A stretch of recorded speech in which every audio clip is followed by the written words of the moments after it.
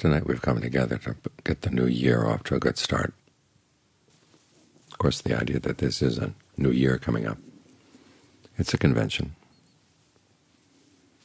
And it's hard to see exactly why they chose this particular day. Several days after the solstice, a couple of days before the Earth reaches perihelion around the Sun. The only thing I've been able to figure out, and probably isn't the reason, is that Sirius is going to be overhead at midnight. When the sun comes up tomorrow morning, it's not going to say 2023 or 2566, which would be the Buddhist era. But still, that's the convention. So let's use the convention. Everyone's wish is for a Happy New Year. So we stop and think about what causes happiness. The causes come from our own actions. We look at what the Buddha had to teach about what leads to happiness. He talked about what leads to happiness in the present life, what leads to happiness in future lives, what leads to the ultimate happiness. I've mentioned before there was a time when they were having the commemoration for John Lee's passing. And each year when they would do that, they would invite a senior monk to come and give the final talk.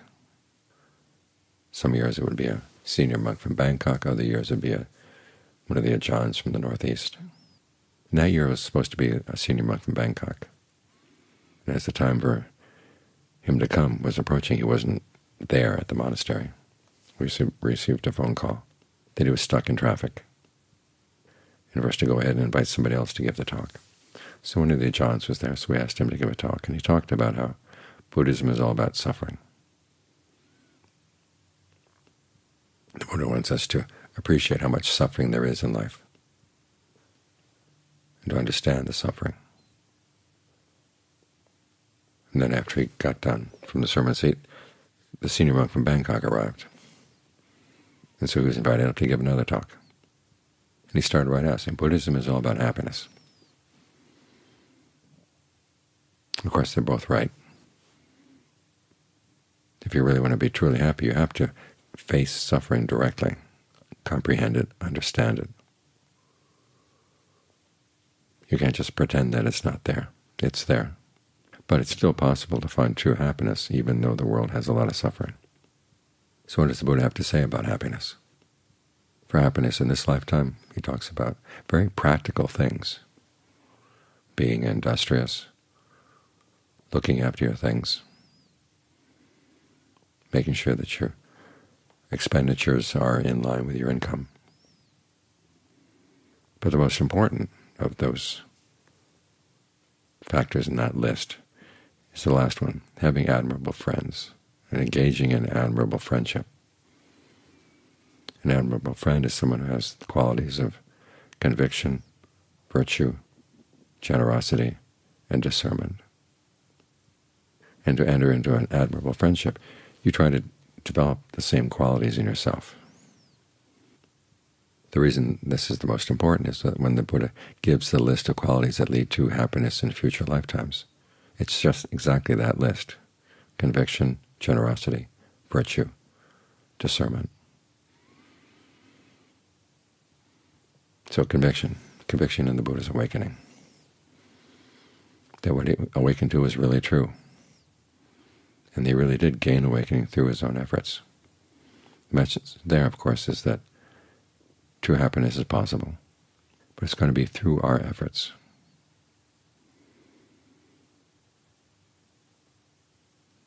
And we have to consider what true happiness is. As the Buddha said, it has to be long-term. After all, because it depends on your efforts, it has to be worth all the energy that goes into it. You look around and there are a lot of things that are not worth the energy. We grab after things. It's like grabbing after a fistful of water. The water goes right through our fingers, and all we're left with is the tension of trying to hold on. That's the way it is with so many pleasures of the world. Worse than that, with many of the pleasures of the world, we do unskillful things to gain them. So even though the pleasure goes, the karma stays for a long time. And it's not that the memory of sensual pleasures and pleasures of the world is going to be a pleasant memory. There's always the fact that the pleasure is gone. That nostalgia is what leads you to want to come back.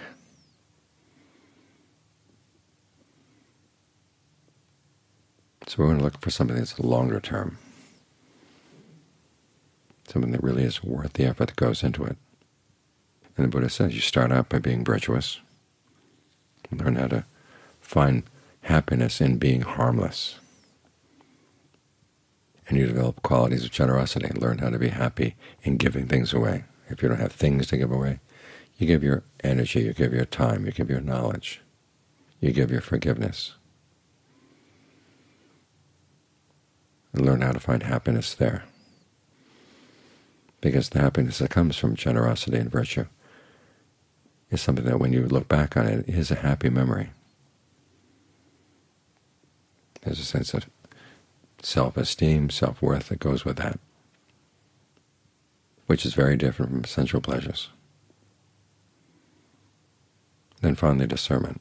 The Buddha calls it penetrating discernment into arising and passing away, leading to the right ending of stress and suffering. Basically seeing things in terms of the Four Noble Truths. It's not just watching things coming and going, learning how to be okay with their coming and going. As the Buddha says, your discernment is penetrative. When he uses the word penetrative, it means that you see distinctions. Some things, when they arise, lead to happiness. Other things, when they arise, lead to suffering.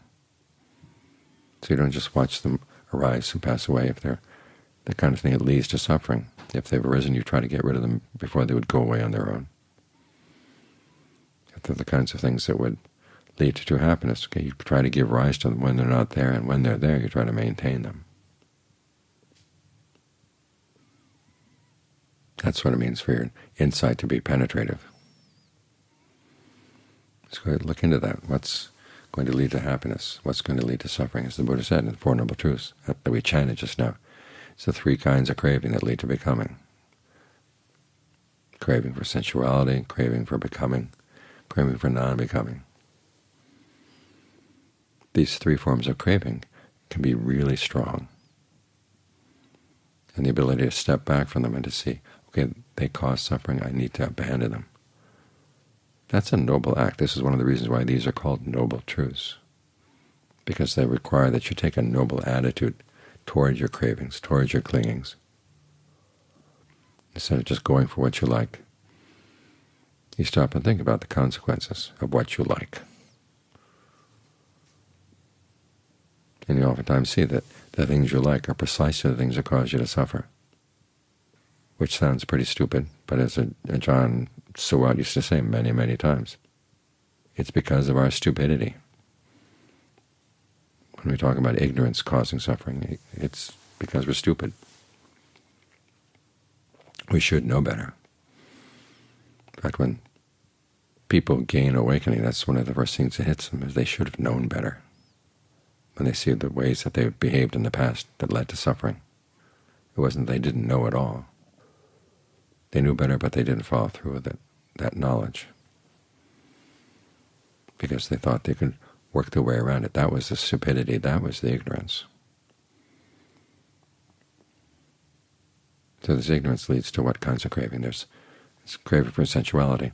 The sensuality here has to do less with the sensual pleasures themselves, and more with our attachment to our fantasies about them. And sometimes our fantasies focus on the object that we want. An object can here be a material object, or it can be a person or a situation.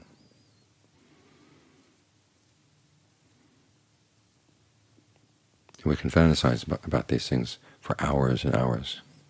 Think about a meal that you might take. You can fantasize about how good the meal is going to be, and after the meal you can talk about what a great meal it was. You can do that for long periods of time. But the actual eating of the meal doesn't take all that long. And while you're eating it, the food is delicious only for that brief moment that it's in your mouth. And then when it goes down, you don't even want to think about it. And if it happened to come up again, you'd have to spit it out. That's the way it is with the pleasures of the world. They're very, very fleeting.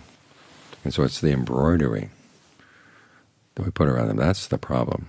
That's what causes us to crave these things. That's what we have to learn how to abandon. And so you do that by looking into, well, what is it that you crave? This is why we have the contemplation of the body in the 32 parts. The canon says 31, and then the commentary adds the brain. It's to see there's nothing much there. And why lust for it? Why go for it? But as we were saying today, oftentimes it's not the object, it's our role in the fantasy that entertains us. And this is where we get into craving for becoming. There are certain identities we would like to take on, because that's what becoming is, an identity in a particular world of experience. And that world of experience can either be the outside world that we live in. It could also be the world of your imagination. And in your imaginings, all kinds of things can happen. The worlds of your imagination have lots of different rules from the world outside. Things that are totally unrelated to the reality of the outside world can take place in the world of your imagination. You can take on certain roles. The world can be a certain way. The other people in the world can be a certain way. But again, you're grasping after water. You're trying to hold water in your hands and keep it from going away. What's going to slip through your fingers?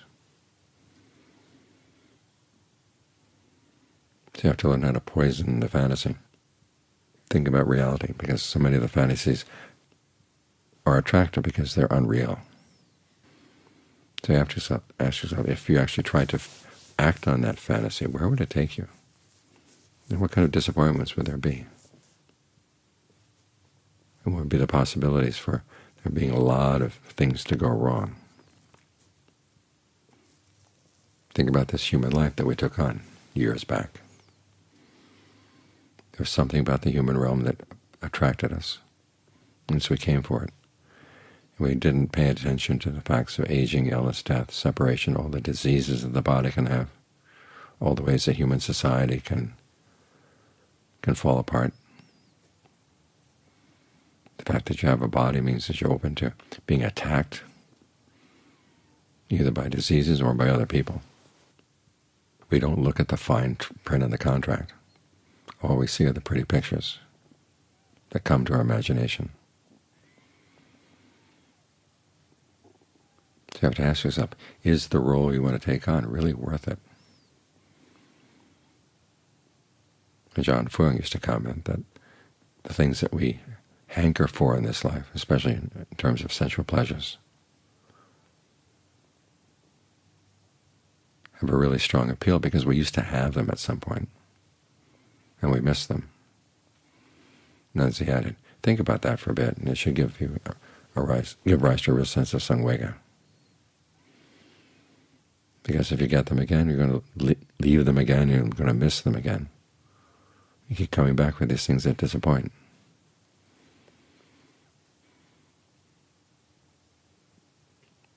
As for the third kind of craving for non-becoming, that's craving for obliteration. You decide that life is really bad. You'd just rather get away from it, not have to do anything at all, and be willing to go out of existence.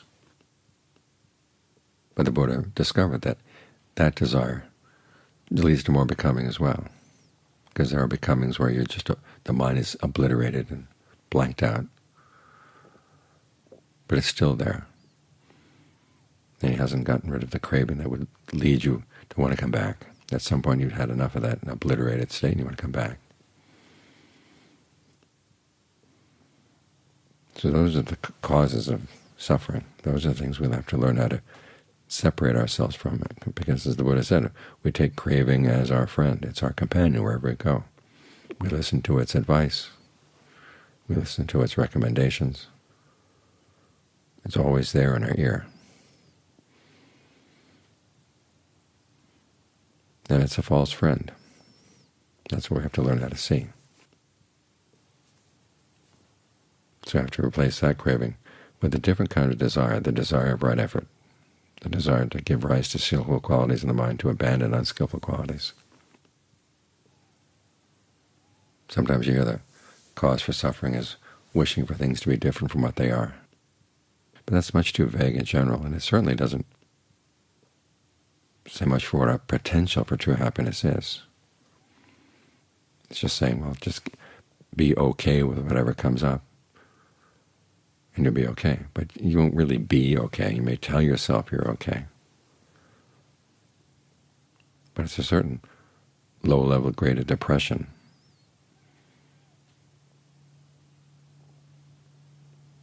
Because, as the Buddha said, the path to the end of suffering does require desire.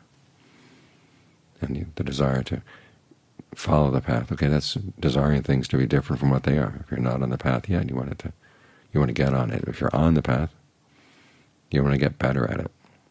And that desire is perfectly legitimate. In fact, you need that desire in order to practice. But this is why we're here meditating. We've learned about the Eightfold Path and realize that it is a noble Eightfold Path. It requires us to take responsibility for our happiness. We're trying our best to foster the two main factors that the Buddha would highlight most of all the factors in the path, which are, on the one hand, right view, on the other hand, right concentration, which is based on right mindfulness. Of course, right mindfulness is based on right effort. All the factors of the path are necessary, but the ones that require a lot of work are the concentration and the right view, because the mind is so easily misled by its likes and dislikes, and it's so used to traveling around, taking a little nibble here, a little nibble there, feeding on this pleasure for a bit, then you get tired of that, and you look for something else. And here we are learning to feed off of the pleasure concentration.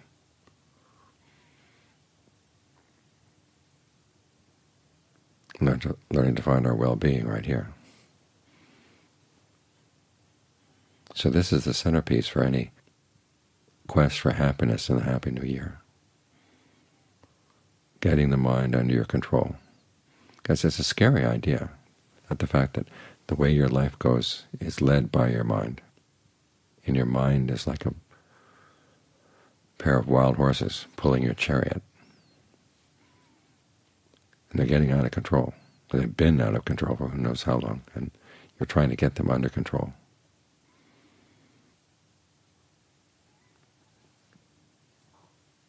So it would be one good thing to wish for in the new year, learning how to bring your mind under control. As the Buddha said, you want to learn how to think the thoughts that you want to think and not think the thoughts you don't want to think. And you want to raise your standards for what you want to think. That's how happiness is found. And whether it's happiness in the new year or happiness for however long it takes.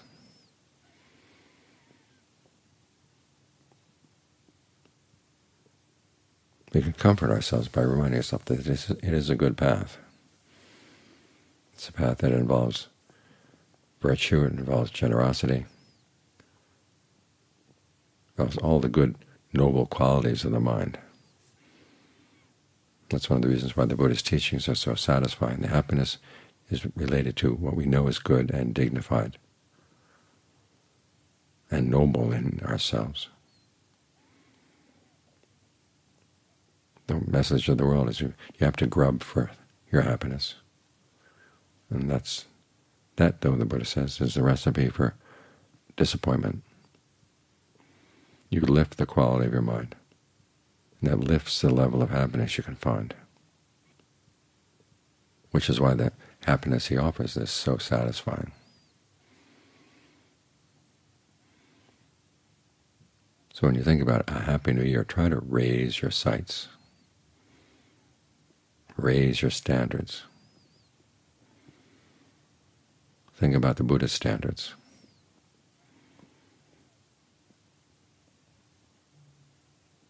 And even though you may not be up there yet, take satisfaction in the fact that you really are headed in that direction.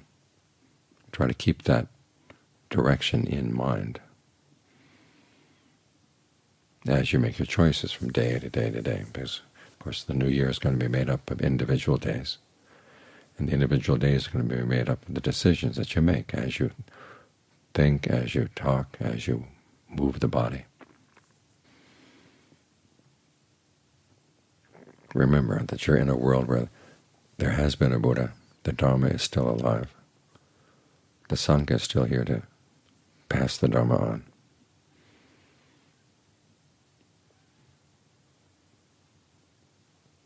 So the opportunities for genuine happiness are still there. Make the most of them while you can.